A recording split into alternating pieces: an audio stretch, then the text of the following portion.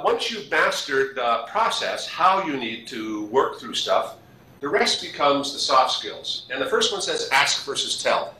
As a facilitator, you never tell anybody anything except when do we start, when do we finish. We ask questions. Now you can ask leading questions. So the actors here would be the order taker, the system, and the customer. Is that right? I ask a lot of leading questions for stuff that's simple. Rather than force them to think through it, I give them the answer, but always in the form of a question. And I say, is that right? Because then they can nod their head up and down, or they can say no. Listen, listen, listen. This may be the hardest thing to do. Understand that our sessions normally run from 9 in the morning till 3 in the afternoon. And I have to actively listen for 4.5 to 5 hours a day. You cannot take mental breaks because you never know when somebody's going to say something important. The important part there is what to listen for. Focusing the group's attention. You need to write stuff down so that they can see it and so that they can ensure that you got what they said correctly, and you can use it as your reference to get everybody to agree and to build on stuff. I think you see how the use case structure, that primary scenario level, is the template for everything I do thereafter.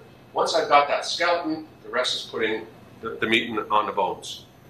Summarize discussions. You ask a question and 3 people provide an answer. Let me summarize what I think I heard the group say. When something happens, somebody does something with some information. Is that correct? And I write down those words. Follow your process. This was the discussion I had yesterday morning. People will push back, I guarantee it, because they're not used to doing this. And they don't want to make the time available to do the level of detail that we need to do. Do not let them push you off the process. It's not the process that's the problem, it's the culture. We need to change the culture because the process works. 1,600 times, it works. Guarantee you. Be sensitive to your participants. So understand when they're struggling, understand when they need a break, understand when you should stop.